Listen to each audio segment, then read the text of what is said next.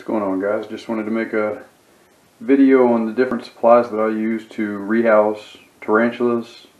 Also, a lot of the stuff could be for when you are packing tarantulas. So basically what I have is, I'm in the bathroom, so if you hear echo, that's why.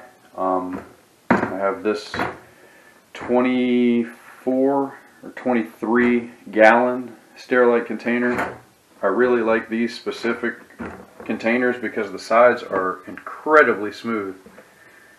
Even your old worlds, baboons, pokies, stuff like that, although they still can climb out of these containers, they struggle quite a bit to climb out. They're not as sure-footed on this material for some reason, just because it's so, again, it's so smooth inside. So I really like this, and just as a backup plan, again, I'm in my bathroom, so this container is in the bathtub. But basically, of course, you want catch cups. This is a 32-ounce deli. This is a 12-ounce deli. Just depends on what size teas you're transferring. Also, I have these versions of catch cups. Like I said, you always want to be prepared, so you want to make sure you have everything you need. You don't want to have to try and stop in the middle and scramble into another room and get something that you may need. So having everything on hand is essential.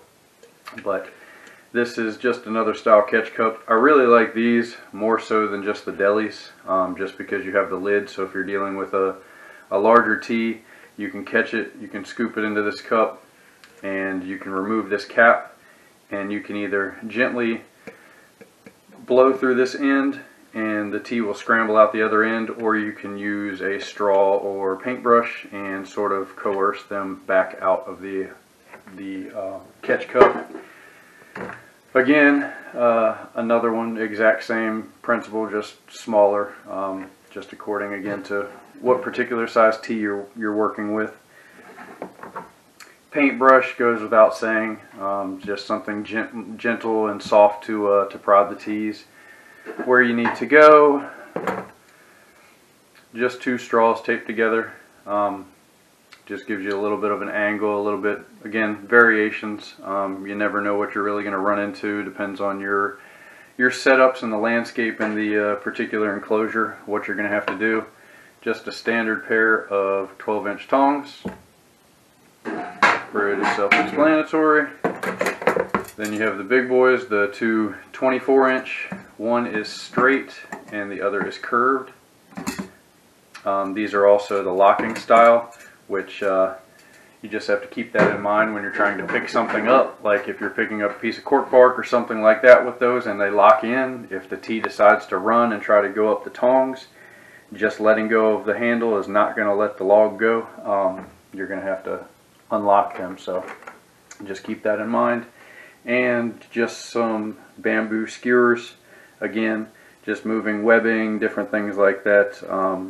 Again, I like to have as much as possible as far as tools go, just to make sure again that I don't have to scramble into another room and get something that I didn't bring. Sort of have the whole kit together.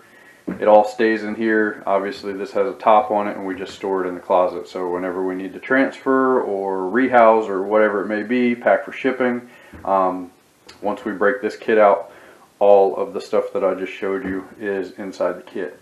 And of course, you can't go far without a camera, because who doesn't want to take pictures of their teas while they're transferring them, especially burrowing species or species that aren't out in the open very often. So a lot of times transferring the teas is the only time you really get to get good looks at them. So, but yeah, just a short video just showing some of the supplies that I use. Hope it helps. If you have any questions, feel free to ask, and thank you for watching.